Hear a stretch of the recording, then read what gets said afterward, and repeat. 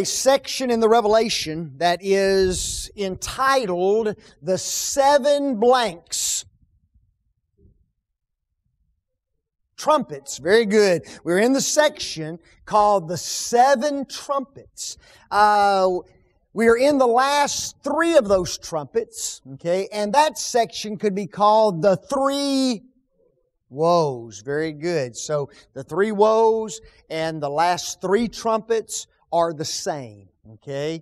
Are exactly the same thing. So don't get, discouraged by that. These trumpets are the announcement of what?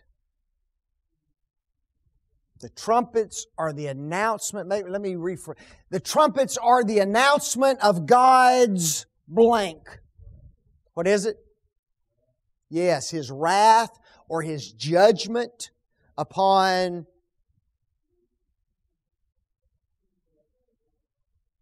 it depends on what date of the book of Revelation you choose, right? Okay, but it could be on the city of Jerusalem. Okay, if it's not, then it's on the Empire of Rome, is it not? So it's one of those two groups of individuals. We are in the sixth trumpet, and we're almost through with it. And there are three big things that transpire at the very close of the sixth trumpet. One of those is the measurement of the temple. Okay? And basically all God is doing is He is measuring out His own people in order to keep them safe from judgment. Okay, folks? God is not going to destroy His own. If you are faithful, if you are steadfast, if you are obedient, if you have done His will, guess what? He knows you. And He will protect you. And you will not fall in the judgment. You will be preserved. Okay? The second section is where we are right now, and that is the section known as the two witnesses. Okay? The two witnesses. And these two witnesses are prophets, aren't they? Okay? That's what they've been given the power and the ability to do, is to prophesy. And in the first century, if you were a prophet, not only did you have the ability to prophesy, but you also had what other kind of ability? What's that? Yes, but the power of miracles, so that you can confirm the words that you're speaking. Okay? And we've talked about the power that these two men had. The Bible says they could shut up heaven. They could turn water into blood. They could bring plagues upon the nations, couldn't they? So they had the same abilities as Moses and Elijah of the Old Testament. They were just as powerful. They occupied the same position as prophets as those men did. Okay? Possibly, yes. Yeah, I mean, you find the Old Testament prophets healed. They raised the dead. There was a lot of different powers that they were given that were miraculous at that particular point in time. Okay? Now, true or false? The nation to whom these two men are witnessing and prophesying, they just love these men, don't they? No. They despise these men, right? And we learned last lesson that individuals rose up, and what did they do to them? They killed them. And just left their bodies lying in the streets, didn't they? Okay, and that's kind of where we closed last time in the lesson. Okay, we named the city. The city was referred to by the names of Sodom and Egypt. Sodom and Egypt. Remember, Sodom due to its extreme immorality, and Egypt due to its rebellion against the Almighty God. Okay, so those two pictures are the same for this city. And it's also referred to as the city in which Jesus what? Was crucified. Folks, what city is that? That's the city of Jerusalem. Okay? So it's hard for you to say, well, this isn't Jerusalem. Some commentators do. And yet, he says, it's the city in which the Lord was crucified, folks. That city is Jerusalem. Okay? That's where Jesus was crucified. So we have these individuals who, once these prophets die, what do they begin to do?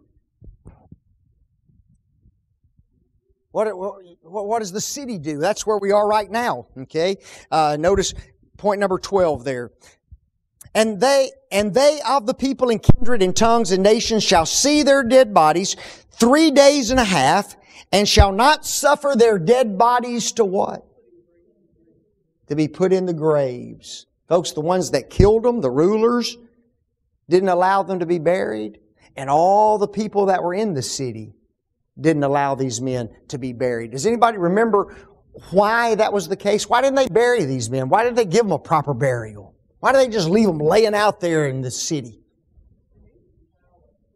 Huh?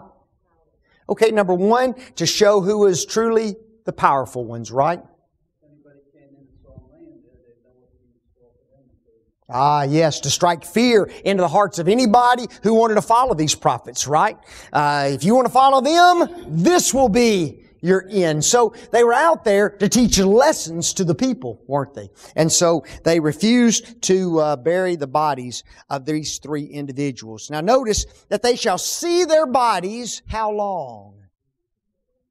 3.5 days. 3.5 days. Now, as we concluded last time, I said, go home and do some study on what? 3.5 days. Right? So every one of you understand the importance of 3.5 days, and you're going to tell me what that means. Oh, Vic, I forgot. It was Christmas, and you know, things had come up. Okay? 3.5 days. Turn to John 11:39 for a moment. John 11:39.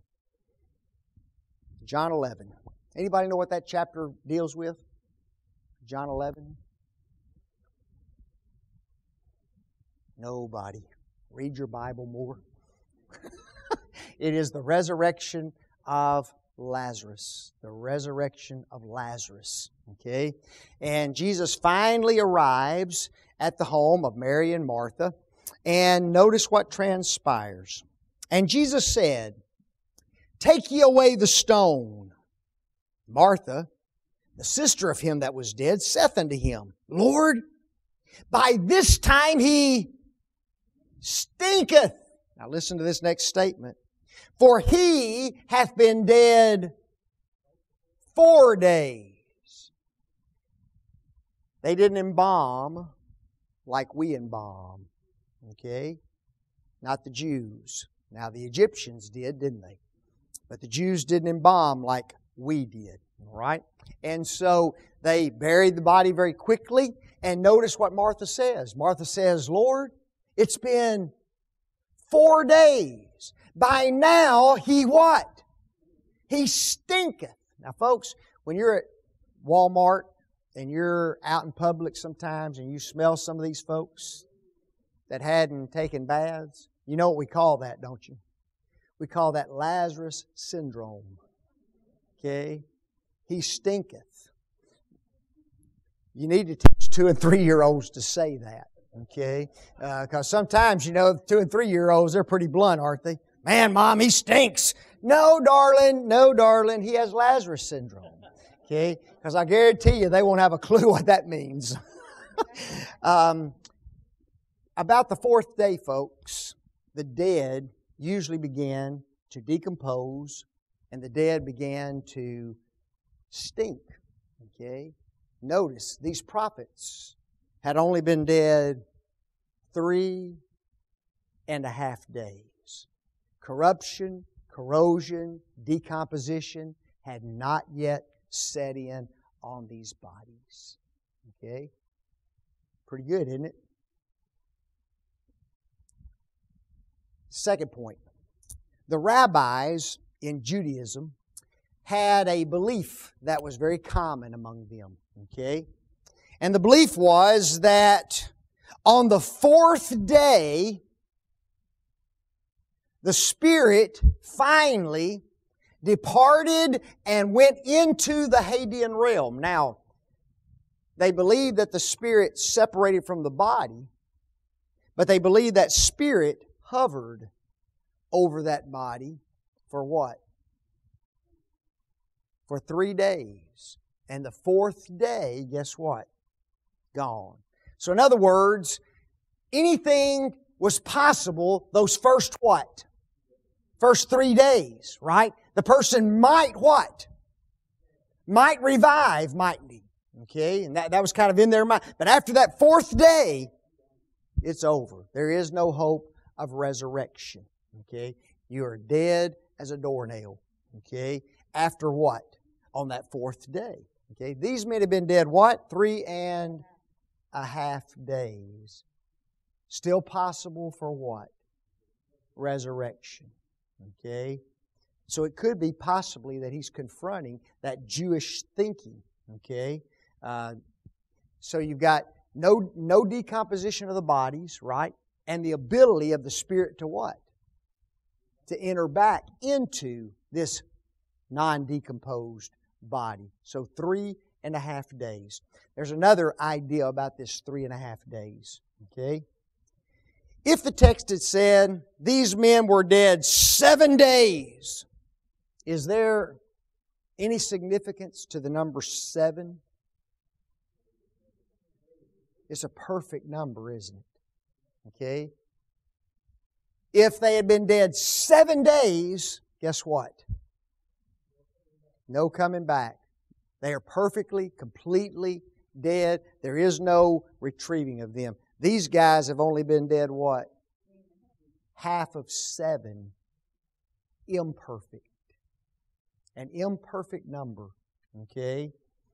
So not a perfect number, an imperfect number to represent the death of these two witnesses. Okay? So all of these ideas just indicate what? That these men can what? Be revived. They can come back from the dead. They can be resurrected again. Okay? 3.5 days. Very, very interesting. Now notice what happens when they see these men dead for these 3.5 days. Verse 10. And they that dwell upon the earth shall rejoice over them, and make merry, and shall send gifts one to another, because these two prophets tormented them that dwell on the earth. Oh, guys, we got enough material to talk for the rest of the night right here. Okay, we ain't going to make it very far. Okay? There is a festive spirit on the earth when those who proclaim the truth have been what? Put to death. Right? I've seen congregations who have fired preachers because they preached the truth. Okay? And when the preacher finally loads up his moving van and pulls out of town, guess what there is in the church? A festive spirit. They almost have a fellowship meal. When a church has a fellowship meal, that's a big deal, isn't it? Okay? That means what?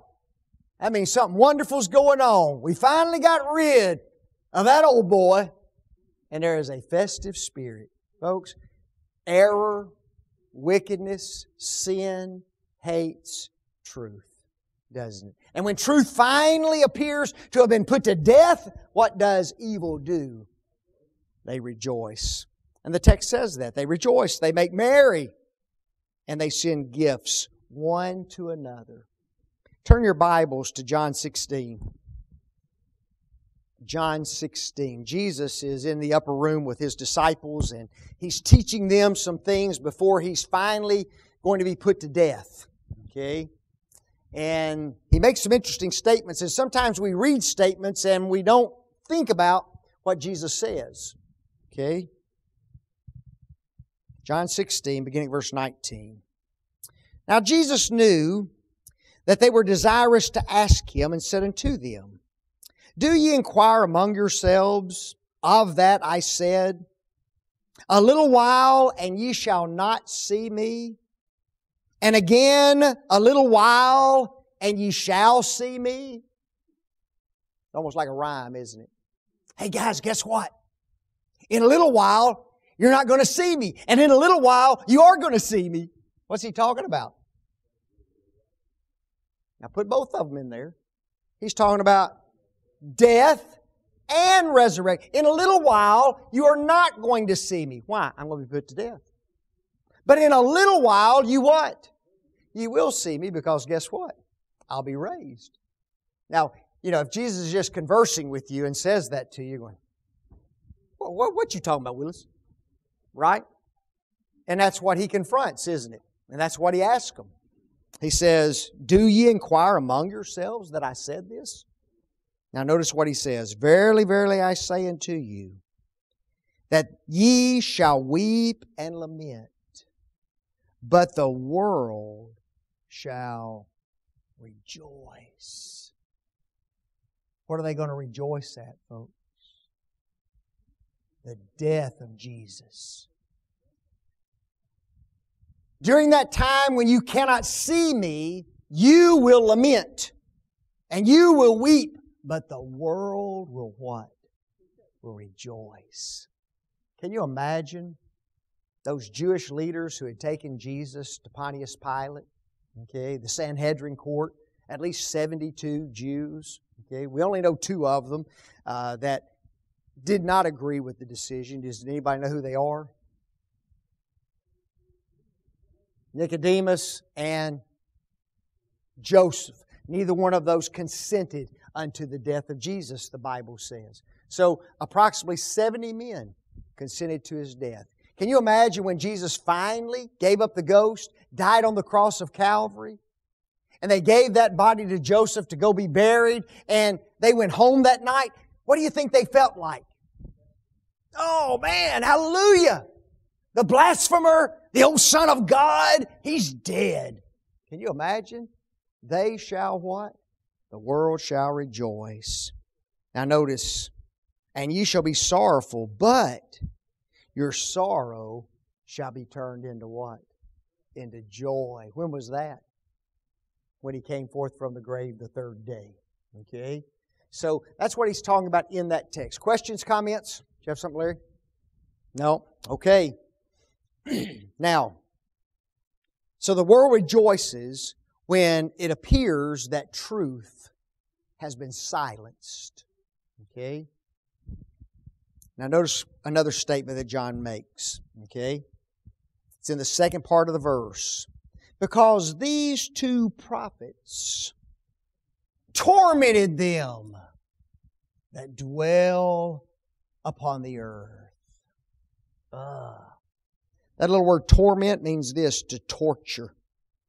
Thayer says it means to torture, to vex with grievous pains of body or mind, to be harassed, distressed. Gospel preachers torment people. And the church said, amen, every Sunday. That boy gets in that pulpit and just torments the stink out of us. Okay? Isn't that an interesting word? These 2 witnesses tormented them that dwell on the earth. They caused them grief. They caused them pain. They caused them distress. They caused them anguish of mind. Folks, truth agitates evil, doesn't it? And that's what he's talking about. Brother Waycaster makes this statement. There is a sense in which God's Word and God's people torment those that live in sin. It is not, of course, out of a sense of joy or pleasure that the faithful of God torment those living in sin. It is rather a simple fact that the proclamation of God's Word exposes the darkness of sin in the lives of those who would oppose God and His church. I've had more than one person get mad at me for preaching the truth. It used to bother me. It doesn't bother me near as bad as it used to. I don't like it. But it doesn't bother me nearly as bad because they're really not rejecting me. Who are they rejecting? They're rejecting God, aren't they? They're rejecting God. Turn your Bibles to 1 Kings 18, verse 17. Somebody gets there, just read that verse for us. 1 Kings 18, 17.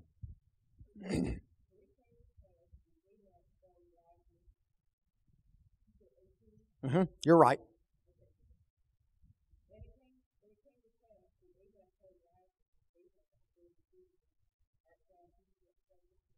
Ah, there it is.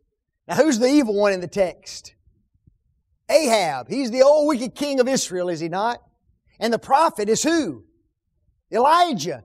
And the very minute Ahab lays eyes on Elijah, he says, "Art thou he that troubleth Israel?" You troublemaker. And see, that's what happens, folks. When a preacher preaches truth and trouble gets stirred up in a congregation because people get agitated at the truth, guess who gets blamed for causing trouble? The preacher. Well, look at you. What you stirring up? What you stirring up this congregation for by your preaching? Read the next verse.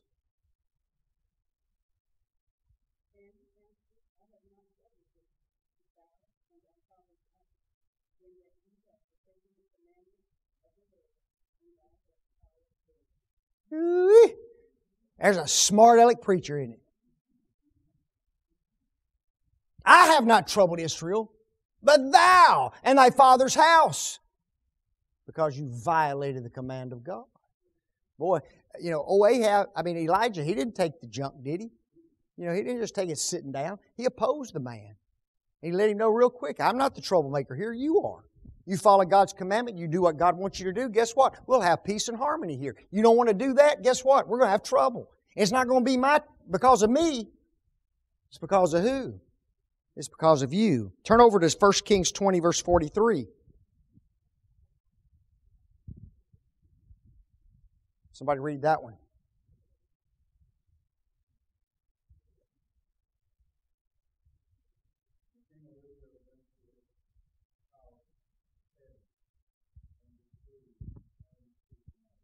Man.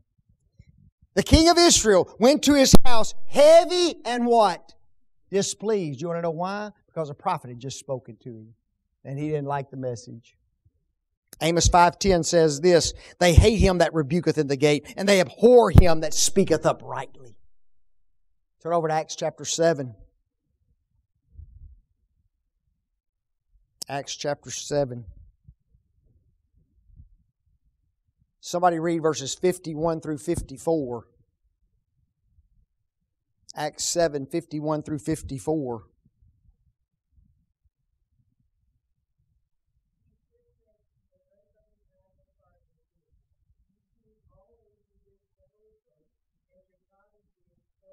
Stop real quick. I've been meaning to do this. I've been preaching 40 years, and I've never preached a lesson that I said I'm going to preach. And the lesson is titled something like this: I've never preached like Bible preachers preached. Okay?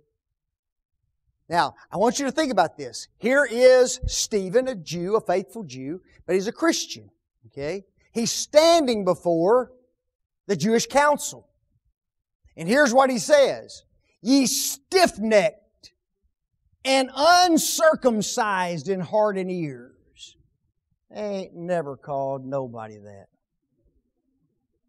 I've never looked at anybody and said, "You want to know what's wrong with you? You got uncircumcised ears." Boy, wouldn't that chap somebody? That's some pretty strong words. Okay? It's unbelievable. Yeah, it just sounds bad, doesn't it? And but my point is this. Even though I may preach strong sometimes, guess what, folks? I've never preached as strong as some of these individuals. Take, for instance, Jesus. Jesus looked at the Jews on one occasion and said, "You brood of vipers." That's pretty strong language, isn't it? I've never called anybody a snake. Okay?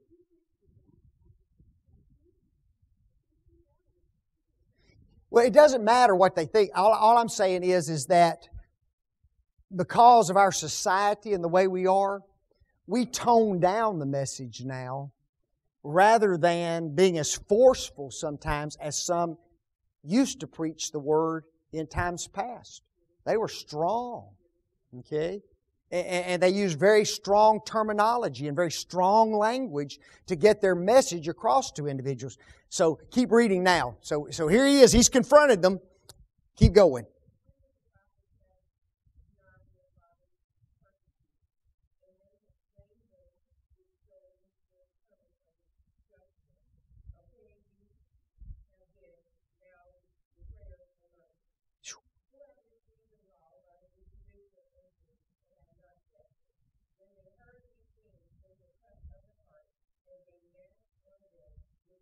Ah, boy.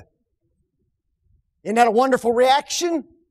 Now, when they heard these things, they were cut to the heart, and they gnashed on him with their teeth. Folks, wouldn't you like to have been there and heard the cursing going on? They were not happy campers. Jump down to verse 57.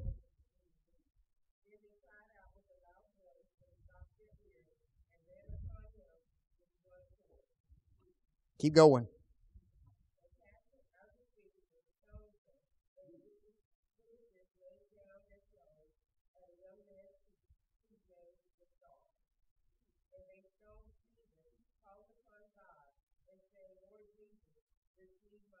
There you go. Guys, what did they finally do to him?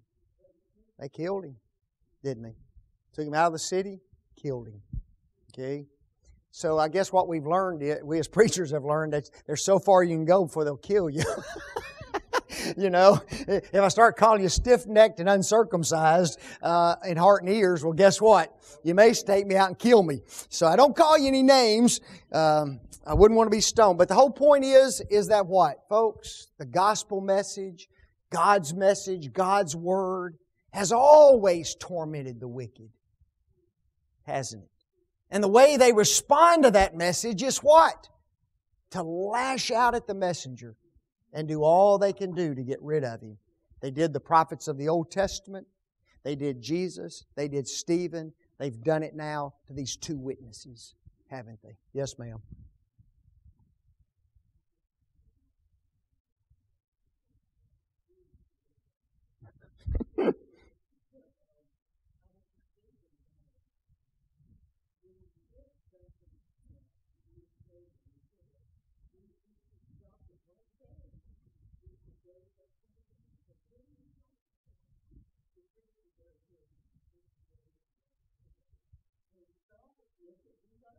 You need to. Sometimes but it creates problems, doesn't it?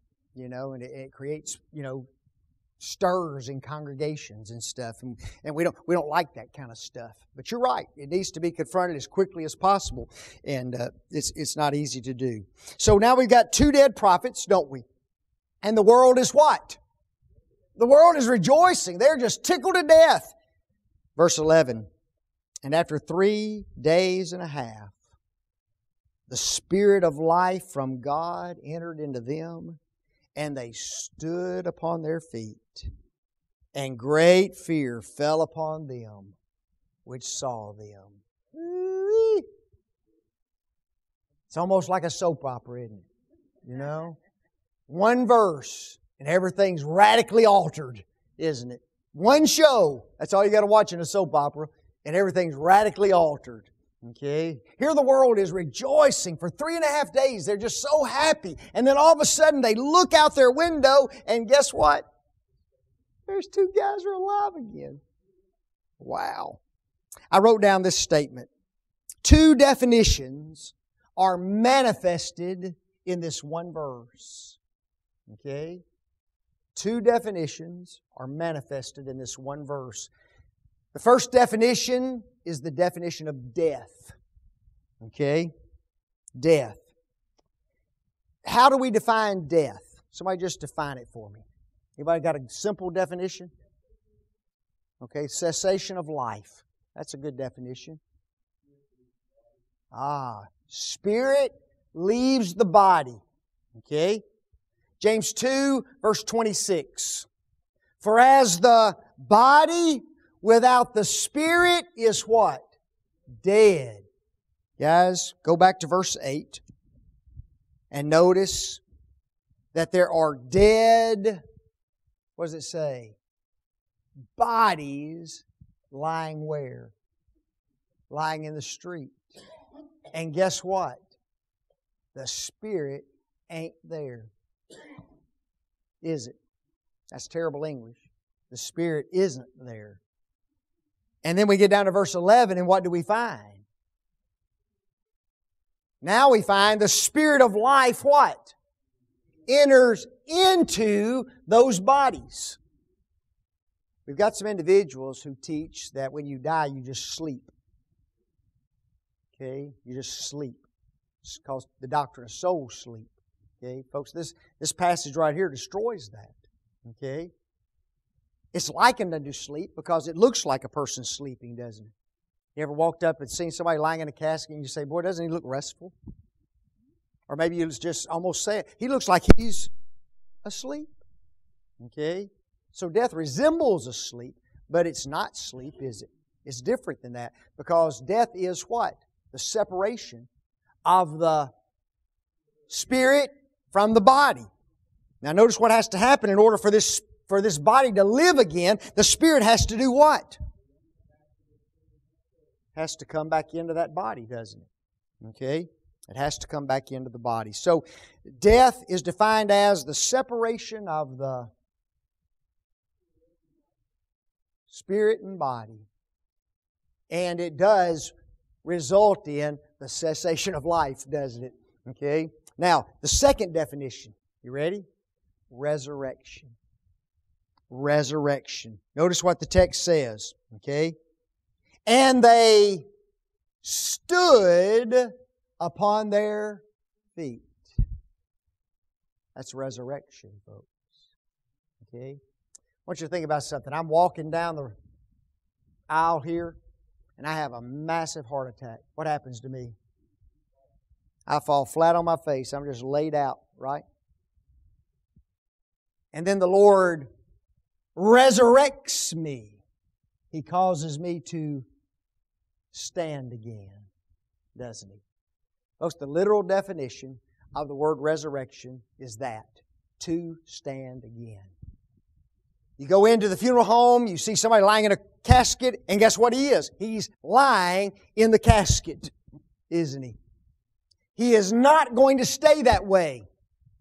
He is going to be resurrected. He is going to stand again. Okay?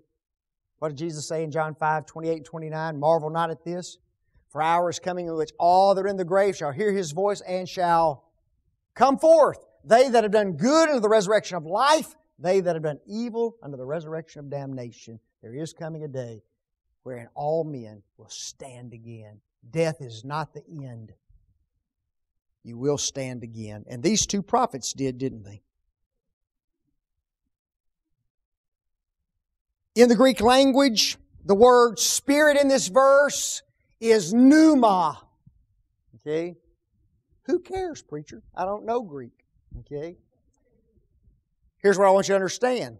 When the Bible says Holy Spirit, it is holy pneuma. Okay?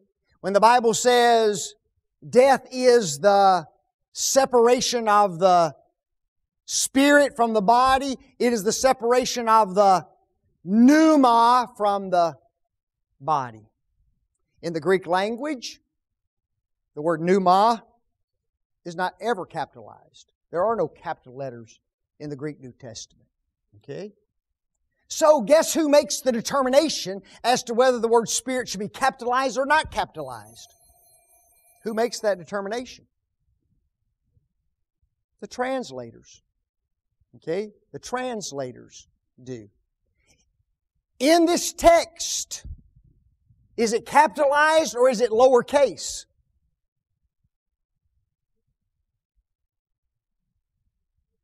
Huh? What is it? I don't know the difference, teacher. It's been so long since I've been to school. Is it capitalized or lowercase? It's capitalized. Sometimes the translators miss it. Not very often, but they miss it. Folks, here it should be lowercase spirit. Whose spirit is being put back into these men? It's not the Holy Spirit being put into them. It's their own personal spirit. When they died, their spirit left, right? To stand again, their spirit has to what? Enter back into their body. The spirit of life from God came back into these men. Here it's, if you look at the context, it ought to be lowercase spirit, not capital spirit. It is not the Holy Spirit that enters into these individuals. It is their own personal spirit. When you and I are resurrected from the grave in the last day, Guess whose spirit is coming back in us? Ours. Our spirit is coming back into us. When we die, where does our spirit go? It goes to the Hadean realm. It goes to the unseen realm of the dead. Right? And then, when our Lord comes again, guess what He's going to do? Everybody that's in the Hadean realm, He's bringing back with them, and those spirits are going to be reunited with what? Those bodies. And those bodies are going to come out of the grave. That's resurrection. Now, the only difference is that that body is going to be what? Changed, isn't it? It's going to become a spiritual body. Was that the second bell? First bell. Good. We got 20 minutes. I'm just messing. Here's the lesson. Individuals who proclaim the gospel can be put to death. The cause of Christ can be stunned for a short period of time, but the preaching of the gospel and the spread of the church cannot be halted by God's enemies. The 3.5 days is half of 7. Thus, this is an incomplete victory instead of a complete one. You can't kill the truth, folks. You can't stop the spread of the truth. And I don't care how hard God's enemies want to do it, it will not happen. Can you imagine how Pontius Pilate felt when he got news that the body of Jesus was no longer in that tomb? Can you imagine how the Jews felt when they got that news? Were they bent out of shape? Oh yeah. Enough to collude with the Roman soldiers to tell a lie about what happened, didn't they? I'd love to have seen the city of Jerusalem that Sunday morning, wouldn't you? About 10 o'clock. There's people going nuts so that day. I'll guarantee you. They could not believe it. Upon seeing the resurrected prophets, great fear came upon them which saw them. These are the ones who rejoiced, who made merry, who gave gift to one another. And now what happens? They are filled with great fear. Don't miss the words. They are filled with great fear. Their joy was turned into fear. The word fear there is the Greek word phobos. It is the Greek word from which we get the word phobia. Very good. Right? Phobias. Fears of. Okay? Fears of. To be put in fear. Alarm. Fright. Fear, dread, terror. That which strikes terror. Folks, when they looked out their window, when they were walking down the street and the two witnesses passed them, now standing, guess what happened? There weren't no more joy. There was nothing but what? Terror in the hearts of those individuals. Men of the world often think that they are fighting against other men. Not so. They're fighting against God. They can kill all they desire to kill. God, however, can restore to life again. Folks, you can't beat who? You can't beat God. It's an impossibility. Good stuff. I told you we wouldn't get to it all, but we got some. Thank you. We'll crank it up next week.